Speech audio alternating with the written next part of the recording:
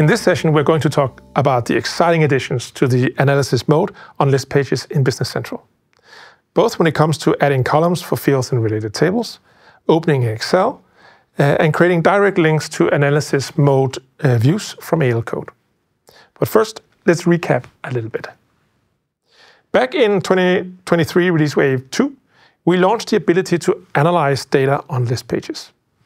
With this, you could quickly extract insights from your data directly inside of Business Central with no need to involve developers.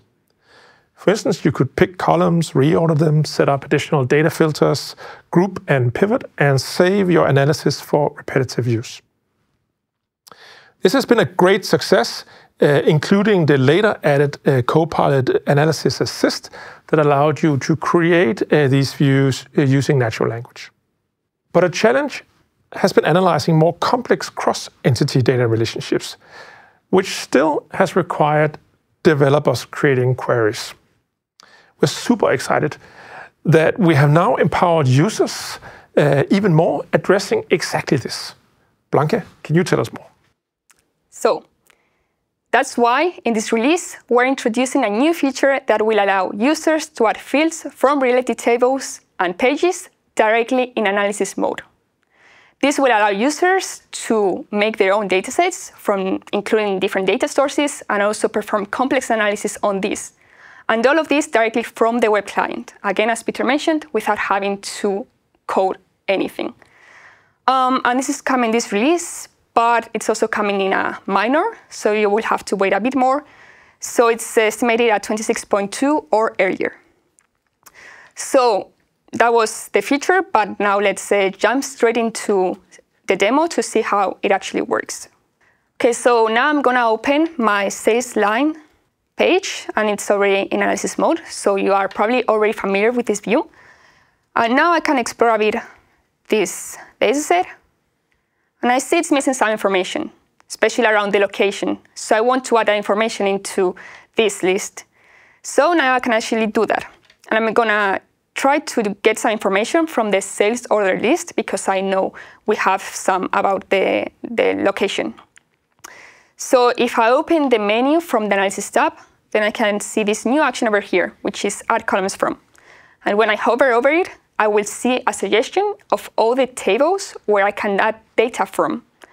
And these tables are the ones that already have a table relationship in AL. To the right, I can see what kind of relation is that. So for example, in the customer, this will join the data where the sell to customer number in the sales lines matches the number on the customer table. And when we do so, we also perform a left outer join. But that's it for the technical details. Let's go ahead and find our sales header table. We can also click on that, and then that will open a new window where I can see the source table that I have selected. I can also see the list of table fields that I can add to my dataset. But we also know that users are usually more familiar with pages because this is actually what surfaces to in the client, and that's what users use in their everyday life. So that's why we have also added the option to just view all the list pages and cart pages that implement that table. And then I can just look for, in this case, I wanted the sales order list, so I'm gonna click on that.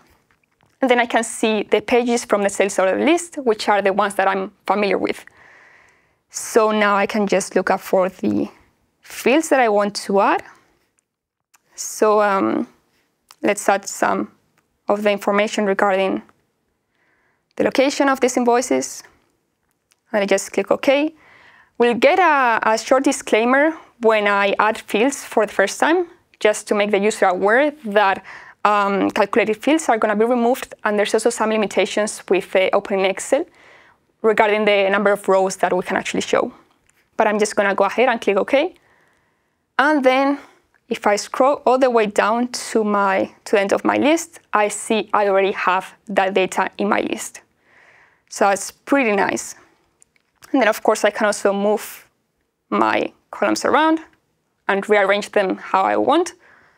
Or I can also click on a column menu and add them from there. And then they will be added next to it. So let's, for example, add more information from the customer, because I don't really have that much here. So let's pick up the customer list. I'm just gonna pick up the name, perhaps the contact. And there we go, they have been inserted next to the customer number, so I already have more information there.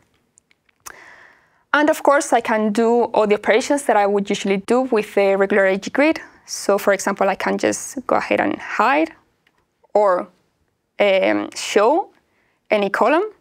I can also group by these columns. So for example, let's group my data by the region, and let's also add some grouping by the customer name. So now I can see my invoices very nicely grouped. Then I can also, of course, pivot if I want to see the aggregation columns. Or I can also set some filters. So for example, let's look just at the ones in the US. And that's it. So of course, the dataset can grow quite big with all these added columns. So if I'm done with a particular column or a table, I can just go ahead and remove the column. Or, for example, remove all the columns from this table. So in this case, customer table. While I also keep my sales header columns over here. And yeah, once I'm done with it, I can also, of course, share it, as I would usually do, with copy link. And then also, my colleagues can also have access to this dataset. So, as you saw, that was super easy. I could very easily, from the client, just add fields from other tables without having to do any AL code. So just as a short recap of what we have seen, you can now add fields from related tables, and you can do so using the Add Columns option in the menu.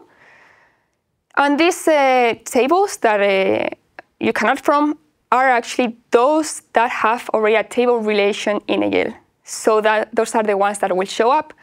And we also filter out those that where the user doesn't have access because, for example, they are obsoleted, they are temporary, or just because they are guarded by some permissions. Then, when we join tables, we also perform a left outer join.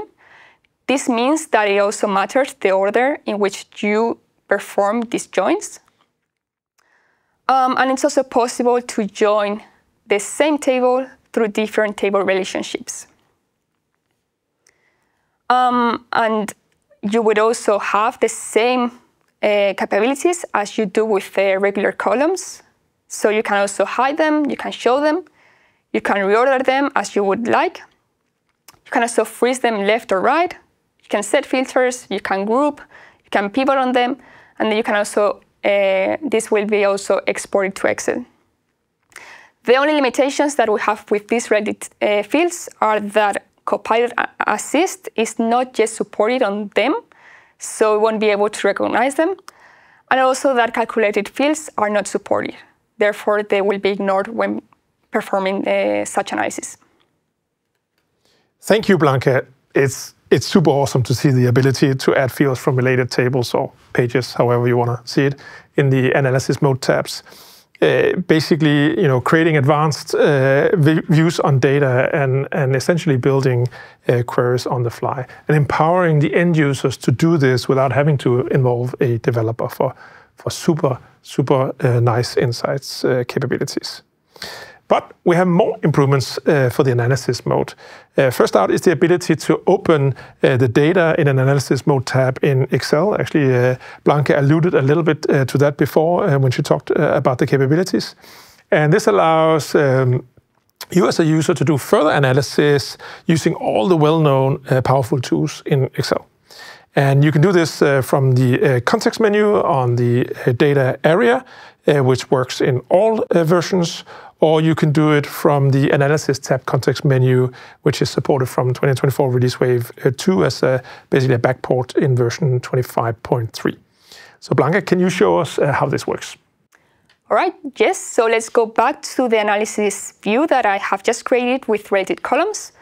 And then if I go to the menu of my tab, then I can find this new action, opening Excel.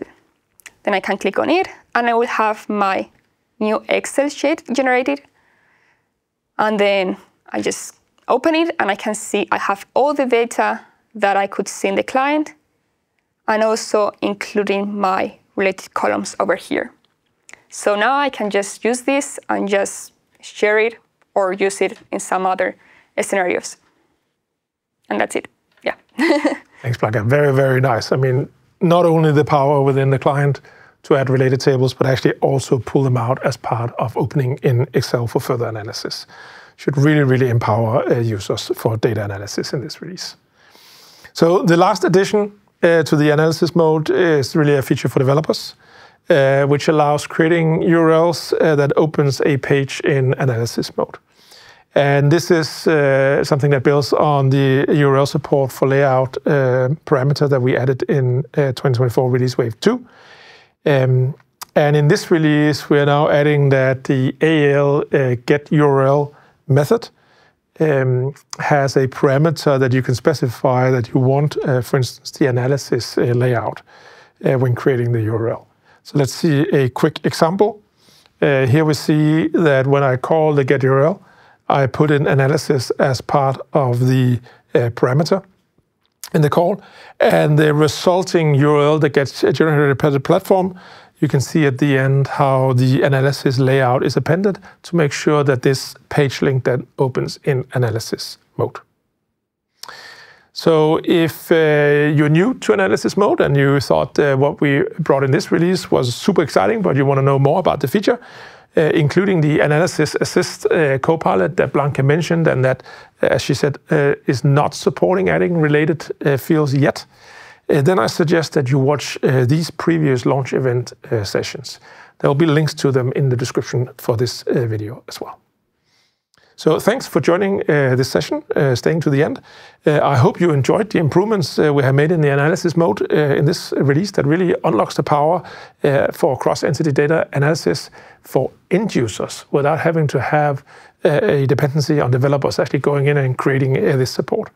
That both increases agility and lowers the cost. Do note that this feature is planned to be available after general availability of the release. So right now we are looking at likely the minor update 2. Thank you and enjoy the other launch sessions.